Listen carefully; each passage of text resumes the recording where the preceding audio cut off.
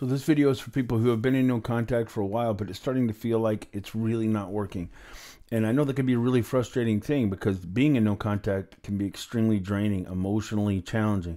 And when you've been doing it for a while and you're looking around, and especially when you're not seeing any other signs, it can feel like the metaphor I use is it feels like you're just staring at rocks. It feels like, hey, I've been in no contact for a while, but it's just like I'm just kind of staring at grass and watching it grow, but nothing's happening. Sometimes a volcano is forming under the surface, but you don't feel it.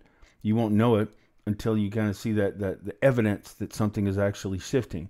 Well, no contact can just feel like a massive waste of time. It can also feel like delusion. It can feel like rose-colored glasses. And a lot of times, especially depending on the type of person that you are, if you're one of those kind of critical thought processors, people that just think logically, they take a lot of pride in not being fooled, that would rather hear the harsh truth than hear hopeful fantasy, then no contact will feel like that, especially if you've been doing it for a while. Like, am I just kind of lying to myself? Why am I trying to convince myself of something that there's no evidence of? And especially in relationships, people still try to be very logical, even though relationships aren't built on logic. So if you're wired like that, especially, no contact can not only be frustrating, it can feel like I'm just justifying something that's not working.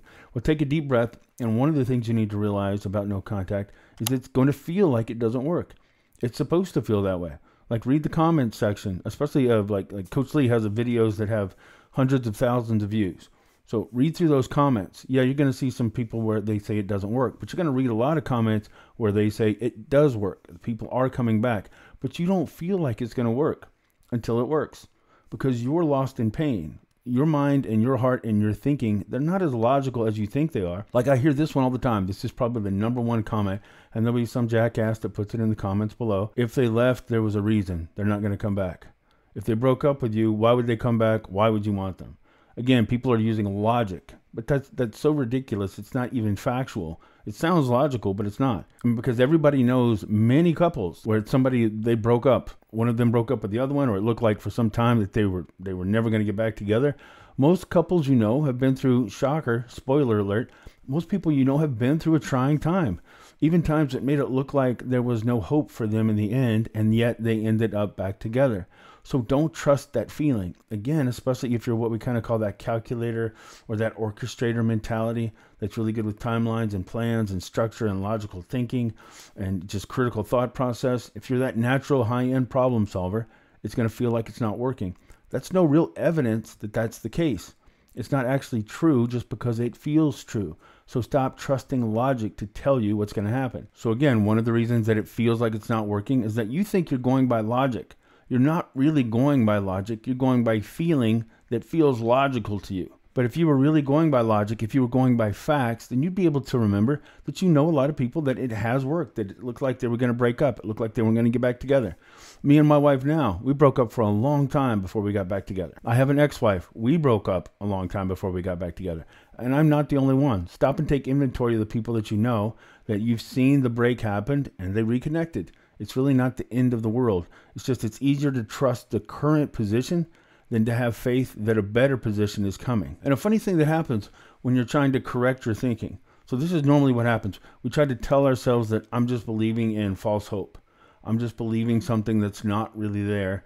I need to kind of grow up. I need to face the facts. Well, the funny thing is, the person telling themselves those things, they're telling themselves that when they really shouldn't trust themselves.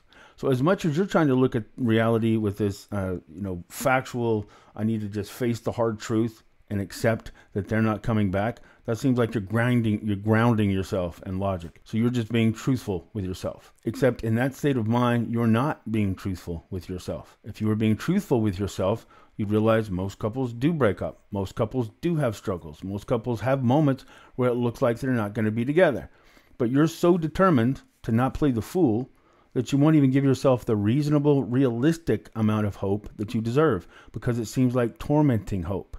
It's not tormenting hope. It's real. So give yourself permission to have realistic hope. Because the truth is, the mind that you should trust the least right now isn't the world telling you that there's hope with no contact. The mind that you shouldn't trust right now is your own because you're in that state of mind. You're in that dark limerence. And that dark limerence is what you feel after a breakup. Literally, your mind is kind of rewiring itself. And I'm sure that you love your ex. I'm not trying to tell you that's based on a fallacy or a fantasy.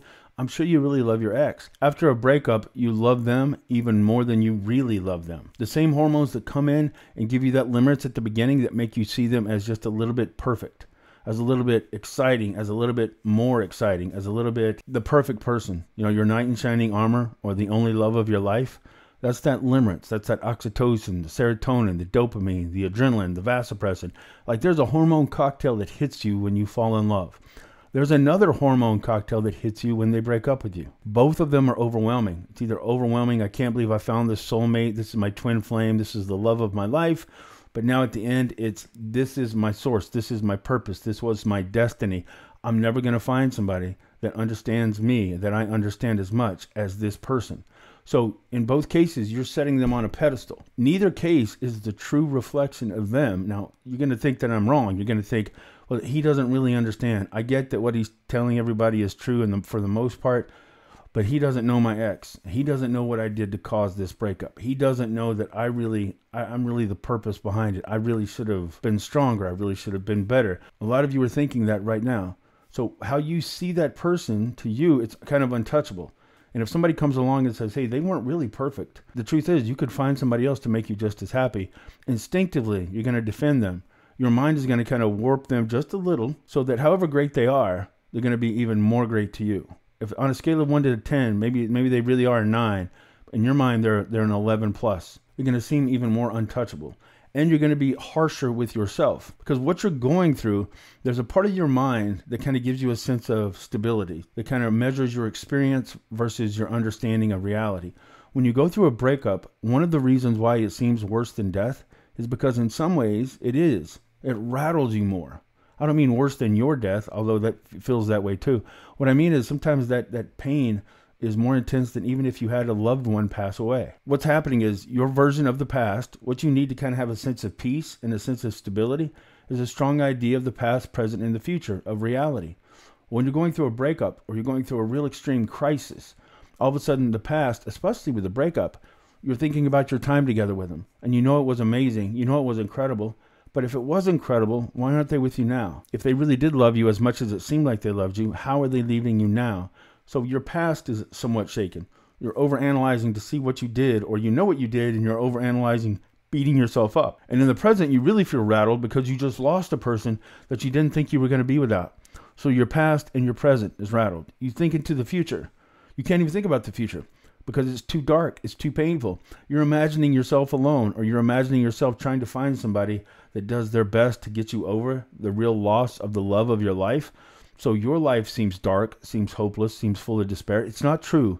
Take a deep breath. Don't believe what that feeling is painting for you as a future. Don't believe it. Please don't believe it. It's unreliable. That feeling you're feeling right now is so intense that it feels undeniably true. But something can be real and not be true. And that feeling you're feeling isn't trustworthy. You're going to do something else that's more painful than imagining a lonely future for yourself. You're going to imagine a very happy future for them with someone else. And again, in the moment, it seems real. It not only seems real, it seems this close to undeniable. And it feels like the only thing that stops it from being undeniably true is your faint hope. In other words, your mind's going to say, I bet they're going to end up with that person. I bet they're going to find that life. I bet they're never going to look back. And then I'm going to live the rest of my life in regret. I bet that's going to happen. And then some little voice of hope will say, hey, you don't know that's the case. You still have a chance. You can still get them back. And then you're going to try to drown that voice out. No, that's just a painful voice of hope trying to tease me with something that I want to be true, but it's not going to happen. So you'll kind of beat that voice down inside of you. That voice is true. It's the pain that's lying to you. So just take a deep breath and don't trust it. Another thing we do if we've been in no contact for too long is we start to hyperfixate on the numbers. In other words, the most general advice will say after 30 days, 45 days, 60 days. Another one is 90 days. That's when your ex comes back. Well, no contact is really painful. So at the beginning, especially, you set those markers. Hey, I can do no contact. I can do it for at least 30 days, especially if you've already tried, if you've already chased, if you've already pleaded. You might be in a position where no contact is your only option. It's not like you chose it. It's just the only strategy left. So if you've gone through that, going through no contact can be really painful. So you set that marker. 30 days. It's like a marathon. When I get to the 30 days, hopefully they will have reached out. If not, I've kind of earned my shot. Maybe you've already taken that 30-day shot. So you're going to tell yourself, oh no, I hit 30 days, I hit 45, I hit 60. Maybe you even hit 90 and you're thinking, now I don't have a chance. Now I'm going to throw that Hail Mary. Don't.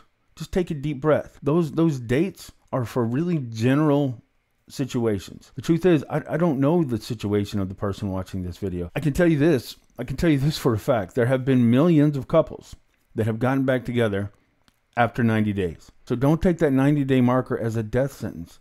Even though I know that's mentioned a lot in breakup videos, and it's a good standard marker, but it doesn't mean it's over. It depends on the situation. But if you're focused on that day is going to feed the anxiety. And it's going to be like one more piece of evidence to you and your untrustworthy mind right now that it's not going to work. It doesn't mean it's not going to work. It just means that it feels that way. So if you're hitting one of those markers, just take a deep breath. Feel a little bit of self-admiration for yourself that you've been able to stay in no contact this long. And look at every painful day that you went without reaching out. Look at it as a stone that you just put back into the wall of attraction that you're rebuilding. If you went 30 days, 45, 60, or 90 days, and they haven't reached out, I can promise you this. If you haven't reached out for that long, at minimum, you've increased their level of respect for you. You've increased their level of expectation of the kind of strength that you've shown, especially if you chase them. You don't want to tear all that down just for one more plead. Now, if you get to that point and you decide that I can't take no contact, I just need to kind of burn the ships. I need to find out if we have a chance or I need to move on. Keep in mind, if you decide that you're just going to reach out to just move on, or you're not, maybe I hear this a lot too. I've been in no contact for 2 months. You know what? I think I'm just going to move forward now. I'm not going to do this anymore to try to win them back. That's fine. Take a deep breath and realize you deciding that you're now in no contact to get over them, it doesn't actually lower your chances of winning them back at all. A lot of times I'll see clients that'll say, hey, thank you for the help. I've been able to focus on myself and I've realized I don't need to wait on just them. I'm going to start dating again. I'm going to get back into the real world and just move forward. Great. A lot of times that's the moment that draws them back. And I'm not saying it's a mystical thing, but there's some aspect that's kind of undeniable when somebody decides that they really are strong enough to move on and stops pretending like they're strong enough to move on. A lot of times you have to start out pretending in order to actually build the strength to realize you are strong enough to not just be pretending, but you've actually reminded yourself of your own value. But that doesn't mean because you've decided to give up and move forward that it stops working. They might reach out to you anyway, so don't feel like if you hit a certain time frame that it's over. That's just not the case. If they started dating somebody else, and this happens a lot too, things kind of get confused. Look, if your ex has started dating somebody and they're in a rebound, the chances are that on average, that puts a significant pause on it. So take that 30 days out. If your ex started dating somebody else and you're counting and building towards that 30 days, 45 days, or 60 days, just put a pause button on that. The truth is, most new relationships take about 2 to 4 months to play out. So that doesn't mean that just because they started dating somebody else that they're gone forever. So if your ex started dating somebody else, even if it's a rebound relationship, that's going to put the pause button on there for a couple of months. So stop looking at that 45, 30, 60, or 90-day mark as the final test. It's not. It's just a general rule. But check the comment section below. When this video has been up for a while, there will be people in there telling you that, yes, no contact worked for me, and it was over 1, 2, 3 months. So stop counting those general time frames, that 1 month, 2 months, 45 days, 90 days. Yeah, those are general timelines. But if they don't come back by then, that doesn't mean that it's over. There's a significant number of people that come back even after that. The other thing that's going to make it feel like it's not working is when people are doing really good in no contact on the outside, but internally they are hyper-fixated on checking all the details of that other person. And I've kind of called this the chaos chain before. But what I mean by that is it's when people find a little bit of information. And I hear these kind of things all the time. I'll hear that, oh, I've been watching their Spotify and they just created a playlist. I can tell they're really happy. I've been checking their Venmo account and I saw that they paid for putt-putt. They never go putt-putt. They must have gone to play putt-putt with somebody that really likes golf and they're trying to impress them, even though I know she doesn't like putt-putt. And if she's trying to impress him that much, she must be in love with him. And I bet their families went, and I bet they announced their engagement, and I bet they're picking out wallpaper, and I bet they know the name of their third child. You get the idea. It just starts. You find out a little piece of information. I noticed one new follower on Instagram. Oh, and they both have a dog. I think that they're going to be together forever. I mean, that's how every Walt Disney movie starts. Somebody on Instagram, they both have dogs and they live happily ever after. Don't trust your own thought process. What you're going to tell yourself is, if I can get enough information, I can make a better strategy. If I have a better strategy, I have a better chance to win them back. And all of a sudden you have your mission. Now you just need to go do recon. It doesn't work. You doing your mission, you going on recon and pulling information is going to make you start building these fantasy worlds, and they're all going to be scary. You're not going to think that, oh, they went to play putt-putt because they wanted to get out and cheer themselves up because they've been at home silent and sad thinking about me. I bet they're on the verge of reaching out to me. Your mind is not going to paint a happy picture because you're going to be afraid of false hope, like we talked about earlier. So don't trust that. And when you stay hyper-fixated on it, whether you know it or not, you are making them your purpose. Subconsciously, you're telling yourself that this is how you need to spend your life, that this is your purpose, that this is your goal. And the more you reinforce in your own mind that they are the purpose of your day, the more you're going to judge yourself by how successful you are and how they feel about you. So you end up kind of beating yourself up instead of focusing on making the better version of you, instead of working on the things that actually project strength, then you're actually kind of taking away that strength. And when you hyperfixate on them, when they come back, after you focused on them every day to that degree, it's like a rubber band that's been stretched across the country. And all of a sudden, when they come back, that tension's gone, and it's a whiplash effect. What's known as buyer's remorse, like what Coach Lee mentions as buyer's remorse, I kind of call it the whiplash effect. Because when you're hyper fixated on them while they're gone, you can't help but be excited when they come back. And yeah, maybe you have a really strong moment in the beginning, but if you've been missing them and hyper fixating on them for so long, do you really think you're going to be able to hide how excited, how overjoyed, and how afraid you are of losing them again? Because this has been your only goal. So when they come back, you treat them with care. You become hyper attentive. You become aware of every little thing.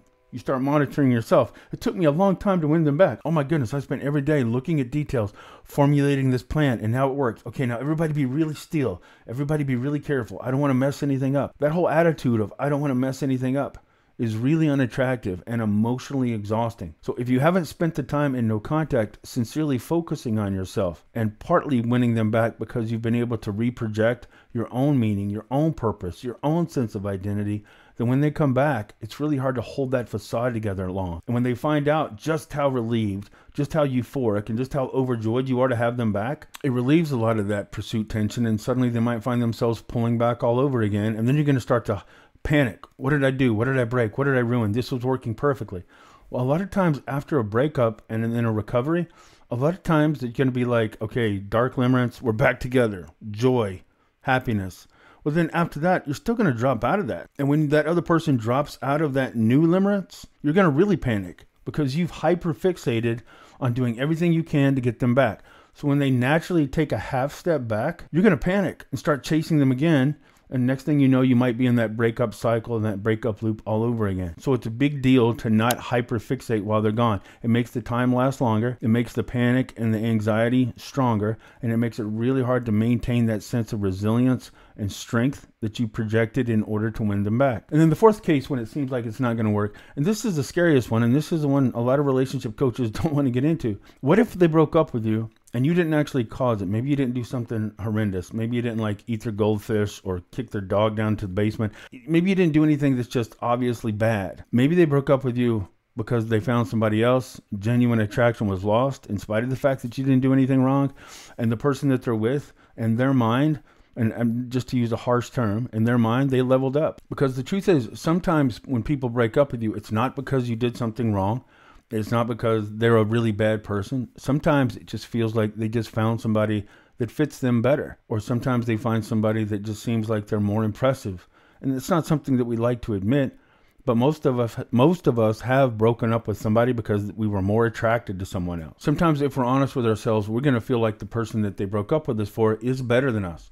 Like I've talked to clients before that'll say, the truth is, you know, she broke up with me and this guy goes to the gym all the time, or this guy's got a really good job, or this guy is like 10 years older and he's already got a house and he's already got this success in life. And I don't know how to compete with that. Well, if it feels like the person broke up with you for somebody that you actually think is better, hyper-fixating on that breakup and trying to win them back and the details is going to actually really put a damper. It's going to really put a long delay on you being able to kind of rebuild yourself. And don't get me wrong, I'm not saying you should compete with the person that they broke up with you for.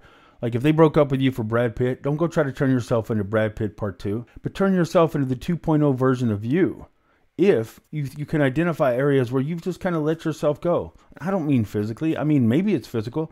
But maybe you just took not only the person that you were with for granted, maybe you took yourself for granted. One of the things that can really make a difference, it just takes more time and it's more challenging. But if you want to know a real answer to winning your ex back, a lot of times it's taking your eyes off of them long enough to really focus in on yourself. Like I've got some clients that have really kind of transformed themselves. Like I could post before and after pictures of this is what they look like, this is what they look like now. And I don't just mean physically. I mean, they really focused in on their career. They focused in on their passion. Maybe they started a business. Maybe they wrote a screenplay. Maybe they've done something, and maybe it started off them trying to remind their ex of their value. But a great thing can happen when you're trying to remind your ex of your real value. A lot of times you end up reminding yourself of what you're capable of. So in the beginning, one of the great things about no contact is the principle of belief versus actions. So when you're starting no contact, your belief might be that you're not good enough to win them back, that you're not strong enough to live without them. But if you're doing no contact, part of it is projecting strength and projecting a sense of confidence and resilience about yourself that you won't actually feel. But if you keep up with consistent actions, your actions will transform your belief. You will start to feel stronger. You will start to feel yourself worthy of them. You will start to remind yourself you fall in love with you the same way you're trying to get them to re-fall in love with you. And it works. But when you're hyper-fixating on that person, then you're still kind of feeling bad. Because when you're fixating on them, think about what you're doing. You're constantly lifting up somebody. You're putting somebody else on a pedestal. You're reminding yourself of how valuable they are. Well, you can't consistently and simultaneously consider someone else and their opinion and their worth to be so high who's choosing not to be with you without reframing yourself as something less than you are. Like if my wife broke up with me and I just started kind of hyper-fixating on her, almost idealizing her and thinking that she's the greatest woman in the world, and by the way, I think she is, but if she broke up with me and I stayed fixated on her, reminding myself daily that this is the greatest woman in the world while she's rejecting me, what does that say about me? And even if you don't consciously think that, your mind and your heart are aware of that. Well, we're chasing this person that's kind of on this untouchable level. And of course she doesn't want me. But if she doesn't want me, what does that say about who I am? So you're kind of handcuffing your own belief in yourself by refusing to stop idealizing and hyperfixating and focusing on just that other person. In order to win them back, for multiple reasons, you have to be able to disconnect. So stop hyper-focusing on that person and thinking that it's not having an effect on them coming back. It's also going to make time seem like it's passing much, much more slowly and quickly at the same time. You'll agonize for the 30 days and you'll feel every second of it. But before you know it, that 30 days is over. And even though it seemed like it took forever, now it seems like it went by fast because you looked at that 30 days as the marker of true or false, live or die. This is the ultimate test. So don't look at it that way. So those are a few reasons why no contact feels like it's not working, and it seems like for you, it's just not going to be the route that gets the person you love back. But your situations can be different. I do one-on-one coaching calls. Let me know if I can be of any help. You can find my calendar at dotheyloveme.com and leave some comments in the sections below and let me know why you think no contact can feel so definitely like it's not going to work. And give me some stories below where it felt like it wasn't going to work and then they came back. So thanks a lot. I'll talk to you again soon.